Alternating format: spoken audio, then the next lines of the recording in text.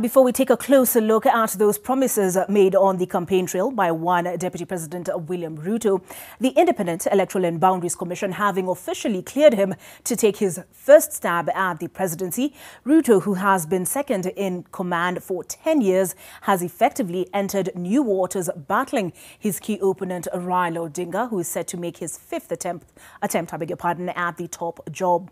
NTV's news editor Ben Kitili takes an in-depth look at Ruto's mercurial political journey that kicked off 30 years ago under the tutelage of the late President Daniel Arap Moi. Kweli, mimi ni katibu mkuu wa KANU. Sio namna hiyo? Lakini KANU hii ya mimi na Mheshimiwa Uhuru, KANU yenyewe ambayo ni ya miaka 40 ni KANU ya kina Mheshimiwa Kibaki. As ODM, we believe we have a duty to this country to create precedents so that in future people can improve on it. We will respect their opinion to say yes for whatever reasons they have.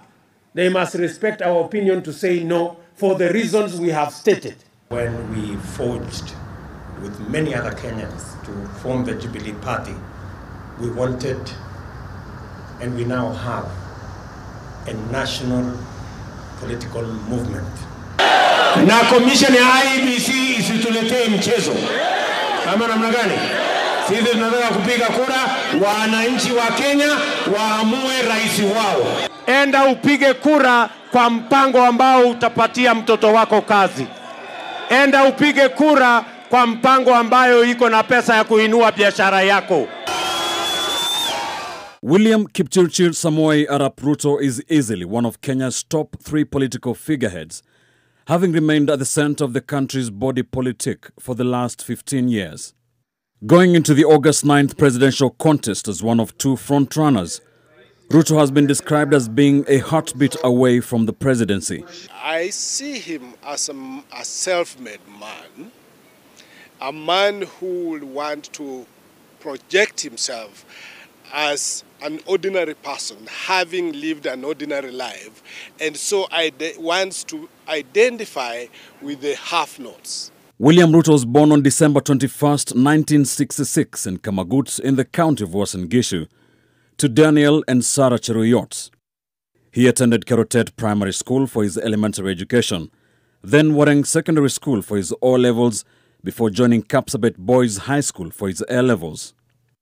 And it was during his time at the University of Nairobi in the late 1980s where he studied botany and zoology that Ruto's political appetite came to the fore.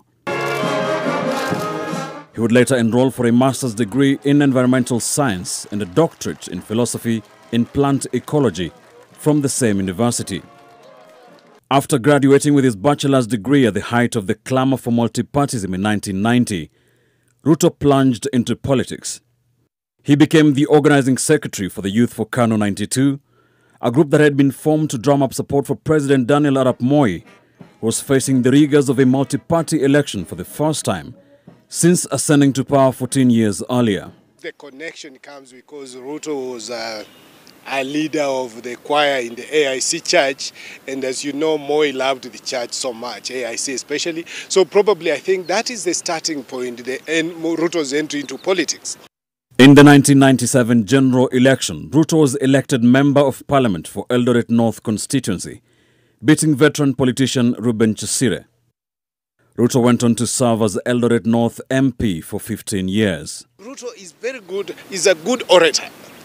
He can speak endlessly and he chooses his words in a way convenient to the audience that he's addressing. So when he goes to Western, he knows what to say in Western. When he goes to Central, he knows what to say to the people in Central. So yeah, understanding his audience, being able to be very measured. In 2002, as he retained his parliamentary seat, he found himself in the opposition benches for the first time as the NARC revolution swept KANU out of office. 5 years in the opposition led Ruto to join hands with Raila Odinga and others who had fallen out with President Mwai Kibaki on the back of the controversial 2005 constitutional referendum. Going into the disputed 2007 elections, Ruto's political stock had risen significantly. I think we have managed to persuade our followers and supporters of ODM to agree to a nomination exercise. That does not, however, preclude the option of agreeing on a candidate as long as that agreement brings on board all the players of ODM. He sought the Orange Democratic Movement ODM presidential ticket, but polled third behind Odinga and Musalia Mudavadi. He became a member of the famous ODM Pentagon, emerging as the undisputed Rift Valley political kingpin. He was able to galvanize the Rift Valley. He was able to work very closely with the people on the ground, and he was seen as the point person in the Raila campaign in the 2007 elections. Following the bitterly contested election of 2007, which was marred by post-election violence, Ruto joined government in the ensuing efforts to solve the political crisis. He was named Minister for Agriculture and later Minister for Higher Education, before falling out with Odinga. Ni jukumu letu kama serikali kupitia kwa National Cereals and Produce Board kuhakikisha ya kwamba wakulima hawapotezi pesa zao. As the late President Mwai Kibaki and Raila Odinga successfully led the nation in promulgating a new constitution, Ruto took a dissenting view leading the No campaign in the 2010 constitutional referendum. How can you lie to millions of Kenyans unless you are telling us that those Kenyans who are in no are fools? Another significant chapter of Ruto's political career came in December 2010, when Ruto was named among 6 other prominent Kenyans, including President Uhuru Kenyatta, as those bearing the highest responsibility for the 2007-2008 post-poll violence that left over 1,000 people dead. Ruto would battle a crimes against humanity case at the International Criminal Court for the next 5 years. And as the 2013 general election approached, Ruto teamed up with Kenyatta in a surprise turn of events to found the Jubilee Alliance, where they beat Odinga's Coalition for Reforms and Democracy Code. I, William Ruto. And Kenyatta was elected Kenya's 4th president, with Ruto becoming the country's first deputy president. In the run-up to the 2017 general election, Ruto led efforts to fold his alliance's constituent political parties to form the Jubilee Party. Kenyatta and Ruto won the vote, but had to contend with the shock of the Supreme Court nullifying the entire election. Kama hawana shida na kura ya MCA, na governor, na senator, na mjumbe, ati wako na shida na kura ya nini? Ya rais.